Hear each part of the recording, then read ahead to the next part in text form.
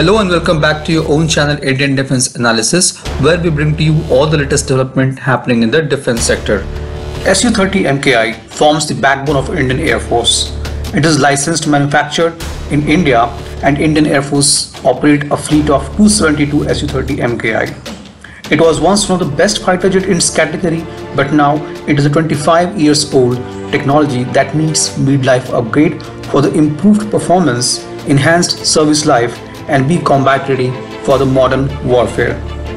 You might be hearing a lot about the news in various defense forums related to Super Sukhoi or Sukhoi upgrade plans. Recently, Russia has also planned to upgrade its fleet of Su-30 SM-2 fighter jets, and this upgrade is being considered as the base for the upgrade of Su-30 MKI being operated by Indian Air Force. In today's video, we will discuss in details of all the upgrades planned as a part of Super Sukhoi program, which will transform Su-30 MKI equivalent to Su-35. This is going to be a little longer video as we are going to look into each of the 9 upgrades planned for Super Sukhoi in detail. Probably this is going to be the most detailed video on Super Sukhoi upgrade. We'll start with engine, as it's the most important component for any fighter jets. As a part of this upgrade, the existing AL-31-FP engine of Sukhoi 30 MKI is planned to be replaced by AL-41F-1S engine, which is also used in Su-35 fighter jets. The new AL-41F-1S engine generates a thrust of 132 kilonewtons with afterburner, which is 16% more than the existing one.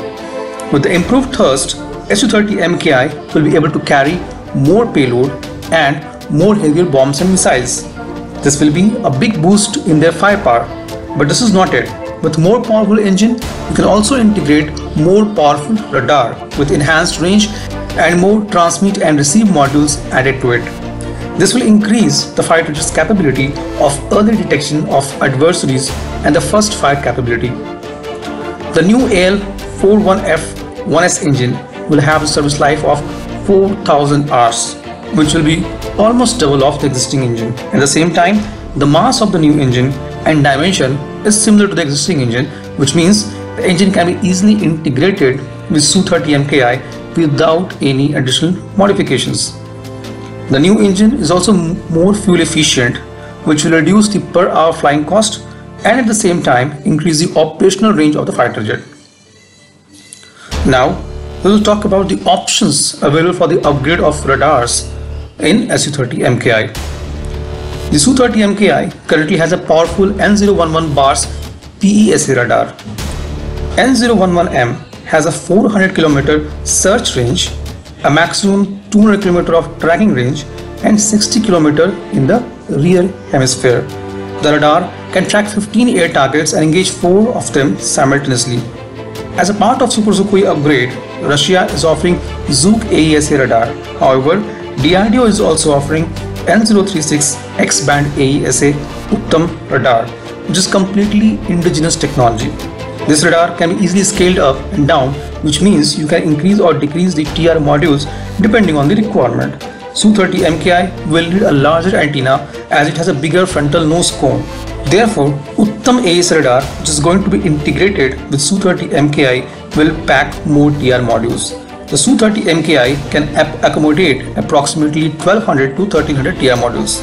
It will be much cheaper than the Russian radar and can be easily integrated with indigenously developed air-to-air missile and air-to-surface weapons. HAL and LRD has already completed the feasibility study of Uttam AESA radar, and the findings of the same has been accepted by Indian Air Force. Once the project is cleared, the development of new Uttam AESA radar, which fits the Su-30 MKI nose, will begin.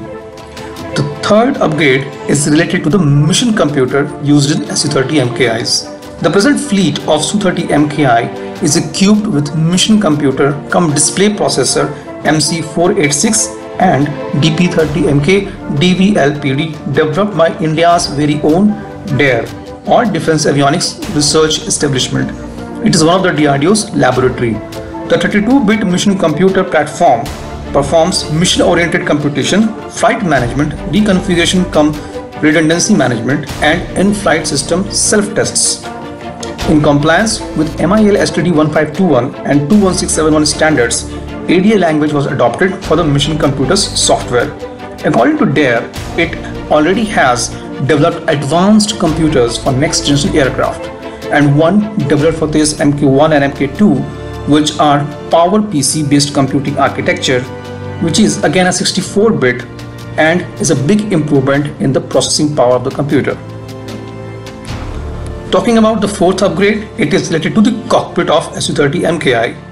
India's HAL has already showcased newly upgraded cockpit, which now features two high-resolution LCDs with multifunction control panel with a wide 20 by 30 field of view head-up display, which brings it at par with the cockpit of Su-35. Samtel or DARE will develop new high resolutions LCDs for the display. Talking about the fifth upgrade, it is related to the radar warning receiver or RWR. Existing Su-30 Mki fleet are equipped with DARE developed Tarang Mk2 RWR. DARE has now developed a new all-digital RWR named Dhruti for Su-30 Mki fleet, which is based on its experience on D29 RWR developed for MiG-29 UPG fleet. The sixth upgrade is related to the self-protection jammer pods. The Su-30 Mki fleets were originally equipped with Russian SAP 512 pods, which were later replaced due to the poor performance with Israeli ELTA EL-8222 airborne self-protection jammer pods. Israeli ELTA has now offered wideband EL-8222 WB pods for Su-30 Mki. However, there is an indigenous offering as well. DARE has also developed high band jammer or HBG pod, which began trials in 2019. The seventh upgrade is related to IRST or Infrared Search and Track System.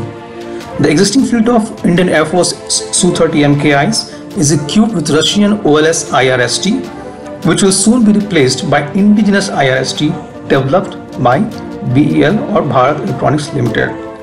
It will be far more advanced and will be tuned to even detect the stealth fighter at long range. The eighth upgrade is related to the Integrated Communication Suite or INCOM. The Su-30 Mki fleets are equipped with HAL developed INCOM 1210A, which will be replaced by the indigenously developed STRs. The STRs is being developed by VC jointly with BEL for all the fighter jets in Indian Air Force fleet. These STRs will be jam resistant and will be more secure. The ninth and the last upgrade is related to radio altimeter. At present, Su-30 Mki is equipped with HAL RAM 1701, which is likely to be replaced by RAM 2700A, which is more advanced and was developed for Jaguar and LCA Tejas. This was today's update. Please let us know what is your views about these in comment section. Feel free to post your comments and suggestions about any topic related to defense sector on which you want to hear from us. With this, I would like to say goodbye and Jai Hind friends. Please like and subscribe our video if you have not done already. We will be soon back with more interesting and amazing development happening in defense sector.